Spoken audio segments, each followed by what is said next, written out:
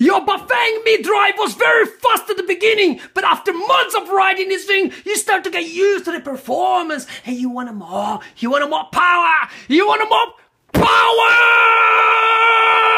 Right! So there are basically 3 types of performance enhancements you can do to your Bafang mid-drive. The safest and easiest option is to start by changing the chain ring size. 46 tooth is the one that comes with your mid-drive, and this is the standard size. But if you want to increase the torque or top speed, you have some options available.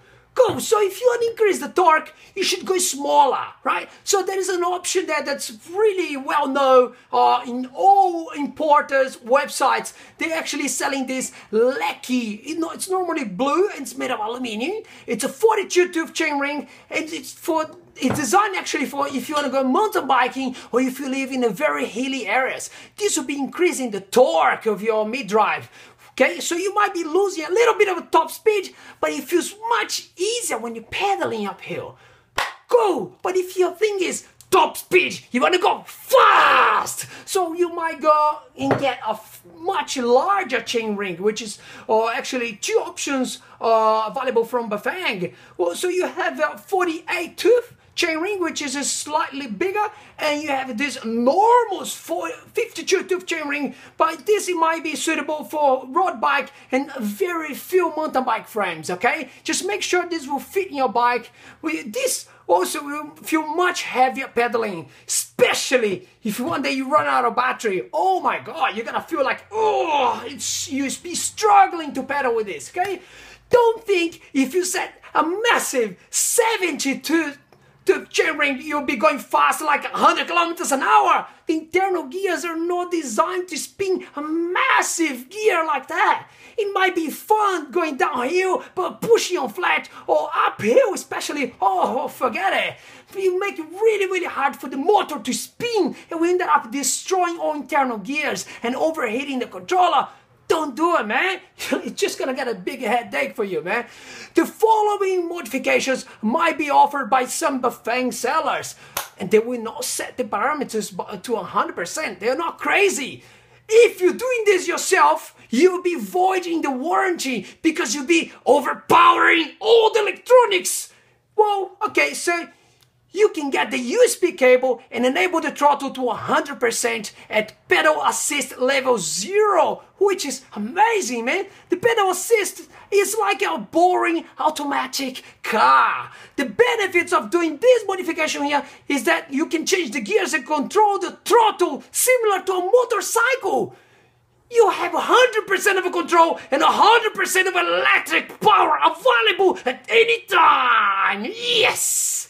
Third option, battery with a higher voltage. Well, you can't get this with a normal 48 volts battery, okay? So what you have to do, you actually have to get a different type of battery, okay? So you have to get a battery which is not 48 volts, but 52 volts. Whoa, okay, so a 48 volts battery, it's not 48 volts. So it's actually, when it's fully charged, it will be something around 53, 54 volts, and when it's empty, it's something around 43 volts. So the voltage is varying as you using the energy inside, okay? So this one is 52 volts.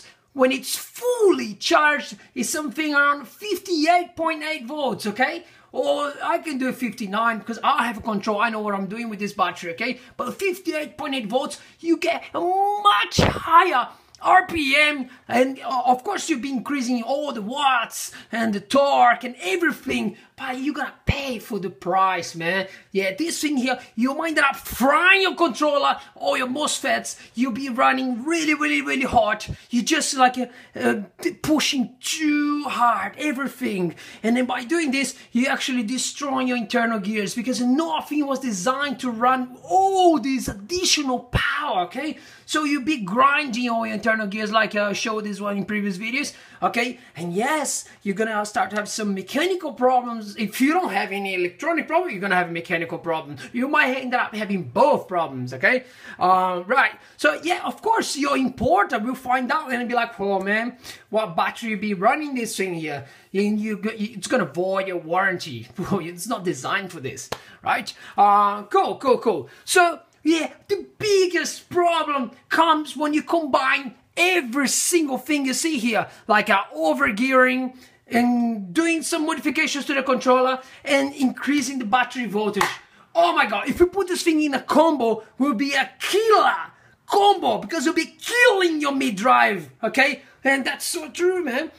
I was very lucky. My setup lasted for 2,300 Ks and it was pushing really hard. But also, look, I'm a very skinny guy in a very lightweight road bike and I pedal really hard. I enjoy pedaling. I push as hard as I can, okay? So if you're just a regular person on a very heavy bike and going in very steep hills and just throttle, you know, good life, oh yeah. Well, no, man, like, of course you're gonna be destroying even more your internal gears, okay? So you might end up having problems after 500, 600 Ks, or maybe, you know, like 1,000 Ks, but yes, you're gonna have problems. You're gonna be like a braking fixing. Well, is that what you want? Well, if you enjoy it like I do, oh yeah, go for it. You're gonna avoid the warranty. You don't care. You just wanna power. Oh, if you like my videos, please subscribe my channel. Oh! Thank you.